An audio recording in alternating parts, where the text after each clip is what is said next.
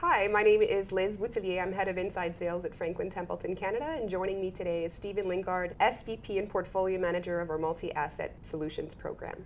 Thank you, Stephen, for joining us. Thank you. So let's start with an overview of 2017.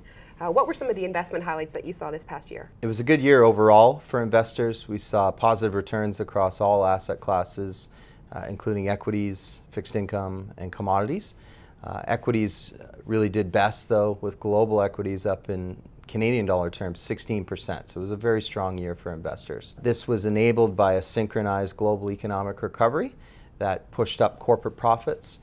It prompted the Fed and central banks around the world to begin to take back some of the monetary accommodation because we saw stabilization in inflation.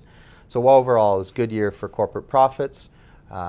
Volatility remained low, which supported valuations, making it a good year overall for equity investors. And how did these investment highlights translate into performance?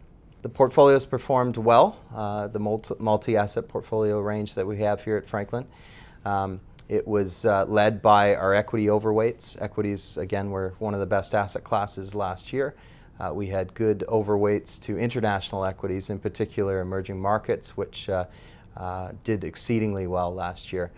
We were also underweighted in government bonds, which lagged, and fixed income overall as interest rates began to move up. On the flip side, we had a bit of weakness in relative terms in not hedging back a lot of our foreign exchange.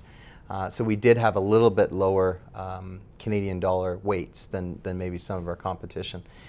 We also saw some of the underlying equity strategies struggle to keep up with benchmarks because of high correlations.